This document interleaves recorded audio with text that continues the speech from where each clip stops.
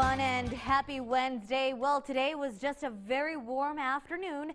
96 degrees was your official high for today. 89 is normal, so we were definitely above average and just shy of that record set in 2020 at 100 degrees. Now, we do expect to see a nice seasonal overnight. That's tonight into tomorrow morning. We're forecasting 63 degrees. Normally, we should be in those low 60s, so this is right about average. 60 degrees in Las Cruces, 62 in Juarez.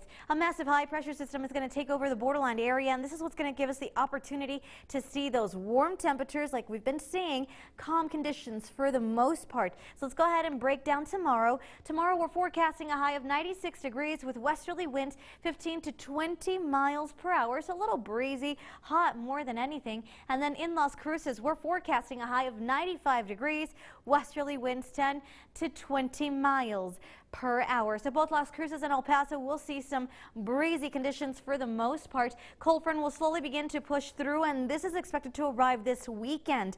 Now, before anyone gets too excited, this cold front is really not going to produce a real big cool down in our area. If anything, we'll see slightly cooler temperatures than what we've been seeing these last few days, but it's still going to feel awfully hot. Let me show you what I mean. Let's go ahead and look at your 9-day forecast. We're expecting to see gusty conditions once again Thursday, Friday, so that's really not changing too much for us. 93 degrees on Friday, so we do drop just a tad bit. Then on Saturday, we'll see another little drop to 91 degrees. This is when the cold front begins to push through. It's going to push in some of that moisture, and so we're looking at the possibility of a 10% chance of rain on Sunday evening.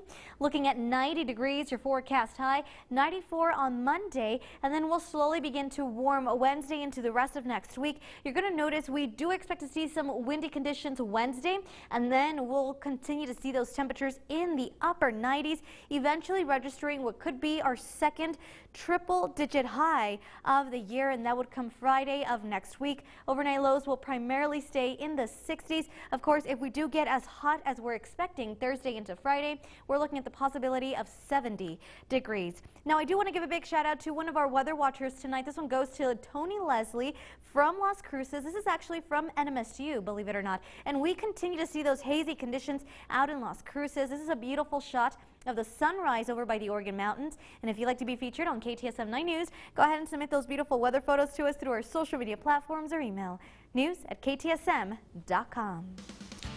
Monica, thank you. Next, look at the candidates vying for the County Commissioner Precinct 4 seat as the runoff election gets closer. This is KTSM 9 News at 10.